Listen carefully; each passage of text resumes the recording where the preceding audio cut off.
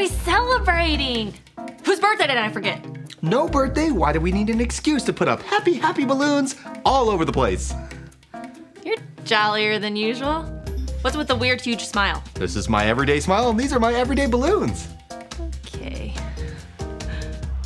Oh, we got a postcard! Don't read it. Let's pretend everything is okay, everything's happy, happy. Mike, whatever it is, we still have to help. Dear Connect HQ, this is the worst summer ever. My best friend across the street is moving away to a different state. How can I get through this? From Haley. See, that card is such a bummer. I feel so bad that Haley's having a hard time, so I decided to smile extra hard to keep from feeling sad. I know it's gonna be hard for Haley to say goodbye to her friend, but pretending like everything's fine isn't the right response. I should know. I had to learn that. Oh, what do we do? Tell her to toughen up and move on? No, we don't have to say that either. You know, this reminds me of a time recently when I went through something really tough. It was back when Luke was still here.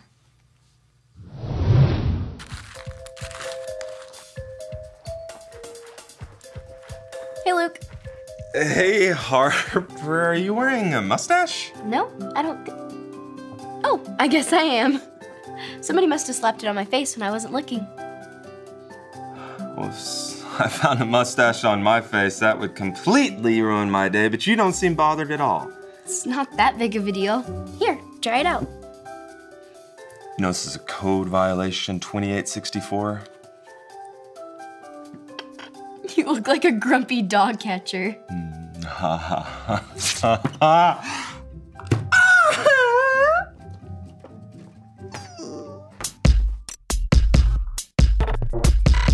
We are Connect HQ. Every day We help the people of the world Live God's way. We look for the links. Make the connection. and you never know what might happen.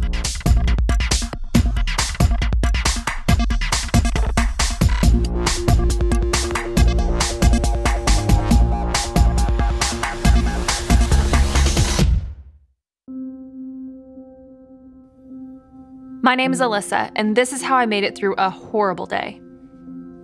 Alyssa, I am so sorry. Would it be okay if I shared this with the rest of the team? Not yet.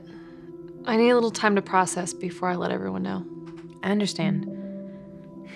Maybe you should take a little time. Okay.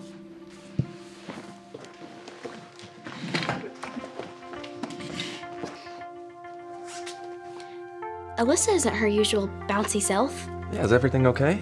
She just got some bad news. What is it? Well, she asked me not to share it just yet, but you can be praying for her while she's going through a hard time. Maybe we could think of a way to cheer up today. Yeah, that's a great idea, Harper. Yeah, I'm sure sharing some amazing stories about the memories that you guys have together would really help her out today. Oh, I can use your help with this too. Okay. Dear Connect HQ, some neighborhood kids of mine wanted me to throw rocks at windows, but I said I wouldn't. When they got caught throwing rocks at windows, they blamed it all on me. Now I'm grounded for 3 months. My parents are so angry at me. I didn't even do anything. This is horrible. What should I do? Troy in Pittsburgh. That isn't right. Troy shouldn't be punished for something that someone else did. It's a tough situation. I mean, he can't tell those neighborhood kids to tell the truth. Yeah, well, maybe we can find some links that'll help him to let him know that no matter what happens, good or bad, he can use his story to give God glory. Even a story like this. God can use any story, even the hard ones. I'll find a verse link to help Troy. Yeah, and I'll look at a Bible link. Thank you for your hard work, team. You got it, Captain.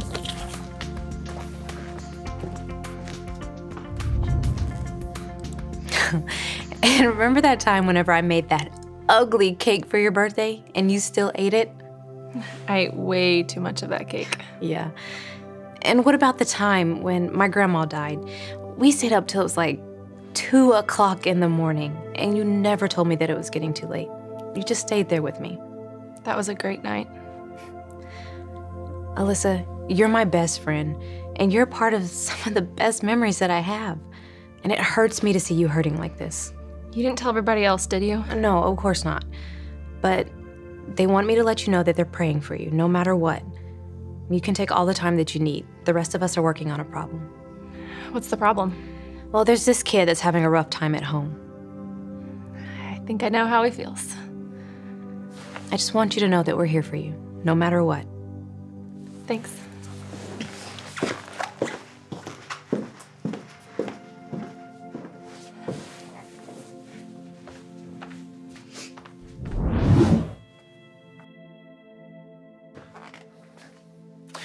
Oh, hey, Alyssa. I made you something. What is it? That is a coupon allowing you to break code violation 2864.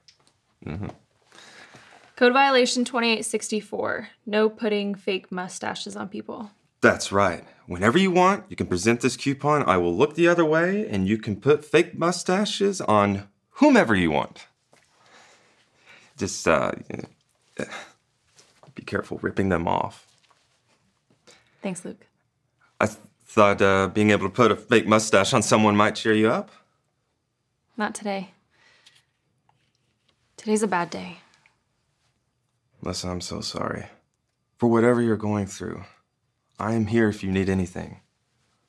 Thanks.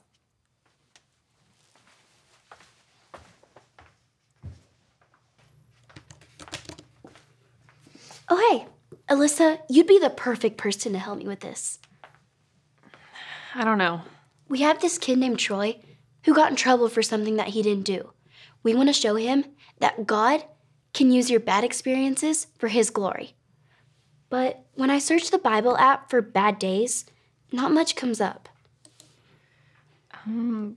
What about Romans 8:28? That's perfect. What if we said it like this? Harper, I'm really not in the mood for verse motions. Maybe it'll help. It's worth a shot.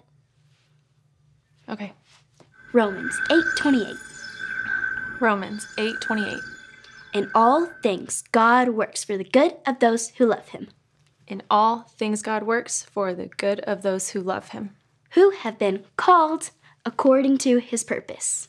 who have been called according to his purpose. So, no matter what we're going through, or no matter what has happened to us, God can Harper, always... you don't know. I don't think there's any way for God to use us for his glory with what's happening. What is happening, Alyssa? You can tell me. My parents are getting a divorce. And I'm so hurt and angry, but today is just horrible, or it's a horrible month, or a horrible life. I just don't know if it's ever gonna stop feeling horrible.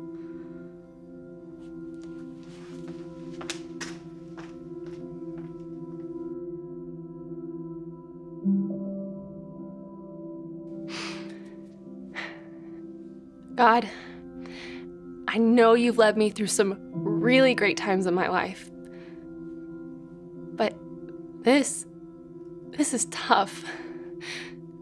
I don't know how you could use something like divorce for your glory. I need help, or at least someone that knows how I'm feeling.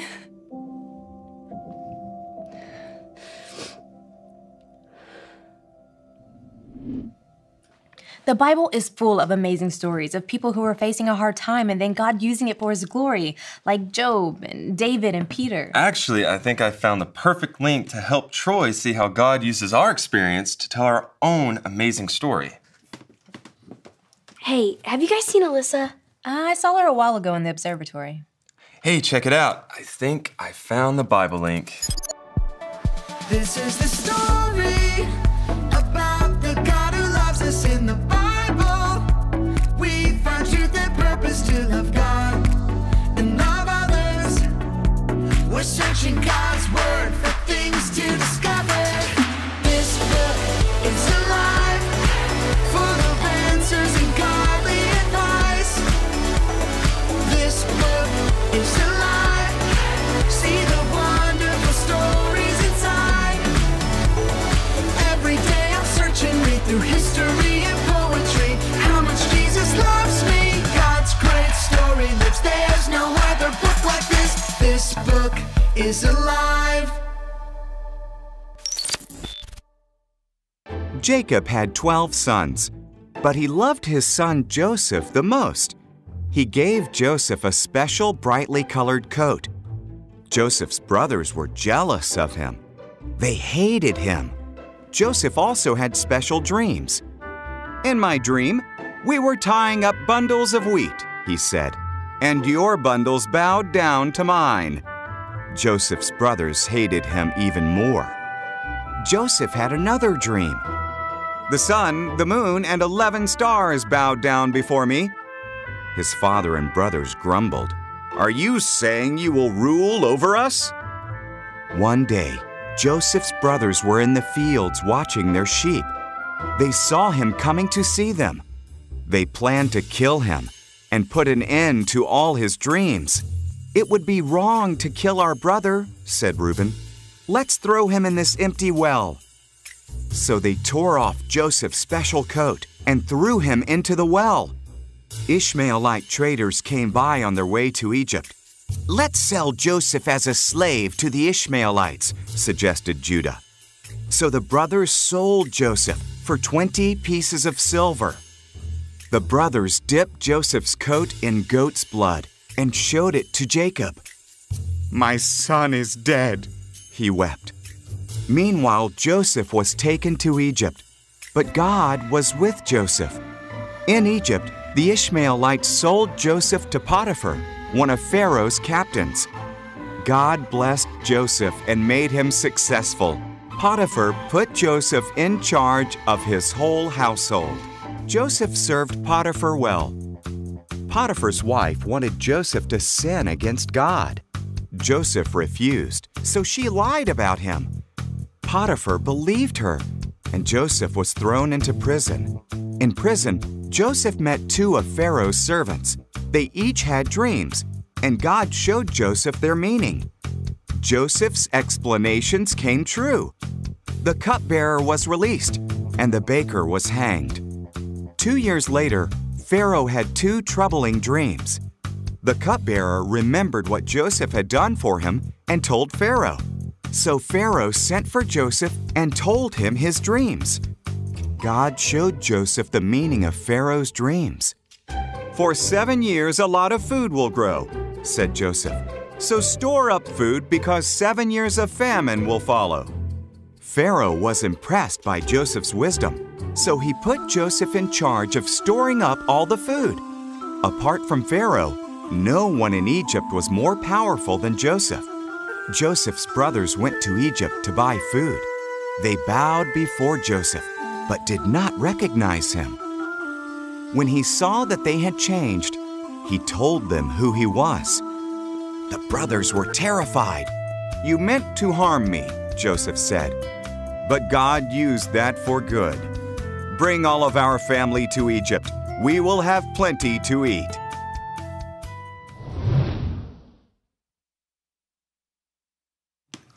Wow. Can you imagine being sold into slavery by your own brothers? I can. And Potiphar's wife lied and had him thrown in prison. That's like Troy's problem. God used all of Joseph's awful experiences as a chance to grow Joseph's skills at leading others. Yeah, every step, even the tough ones, led Joseph to be a mighty man of God. We found all of our links. Well, let's get started on a connection transmission for Troy. I'll catch up with you guys later. There's something I need to tell Alyssa.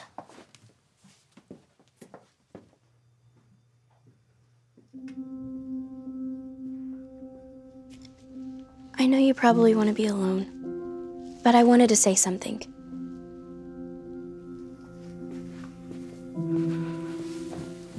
It might sound weird coming from a kid, but I know how you feel. Really? My parents got a divorce when I was 6 years old. I'm so sorry, Harper.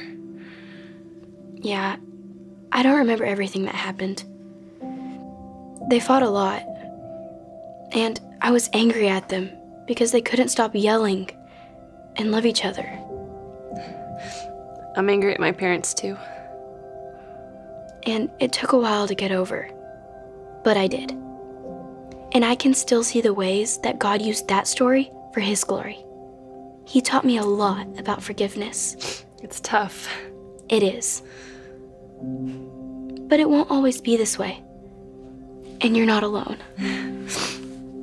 Thanks for saying something, Harper.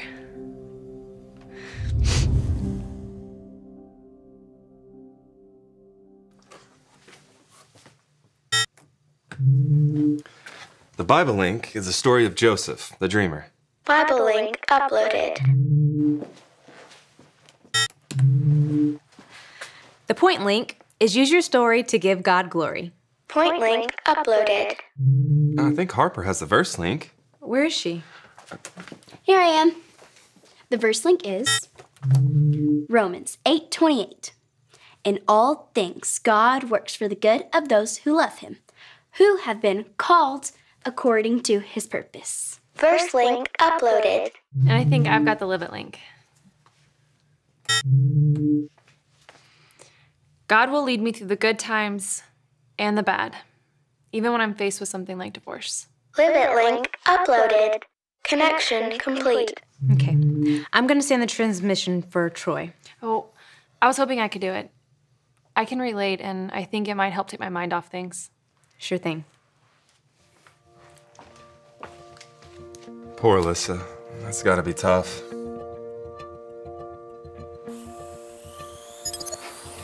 Hi, Troy. I'm Alyssa. We found these links for you. The Bible tells us this in Romans 8:28. In all things God works for the good of those who love him, who have been called according to his purpose. Sometimes it's easy to see how God is working, but when things are tough, sometimes it seems like there's no way that God could use those bad things to do something good in your life. Today, my friend Harper showed me that I can bring glory to God by using what I've been through. It also helped me remember that other people have been through really hard stuff too, and God heals it all and uses it all. What you're going through sounds tough, Troy. I'm sure you're hurt and angry, but no matter what, God is with you, and he knows who you were made to be. We have to learn how to praise God in the good times and the bad. Use your story to give God glory. I hope this helps. I'll be praying for you. And remember, Connect HQ is here to help you. Alyssa, I'm so sorry to hear about your parents. Thanks. But you know, there is something that would make me feel better.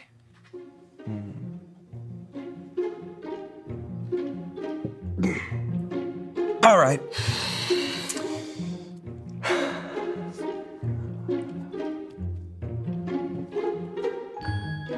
You kind of look like a sad uncle.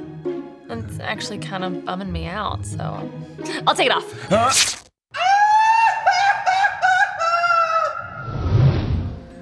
So instead of pretending everything is okay and that it's not a big deal, I'll tell Haley that God has a reason for our hard times. Every day I have to deal with the decision my parents made.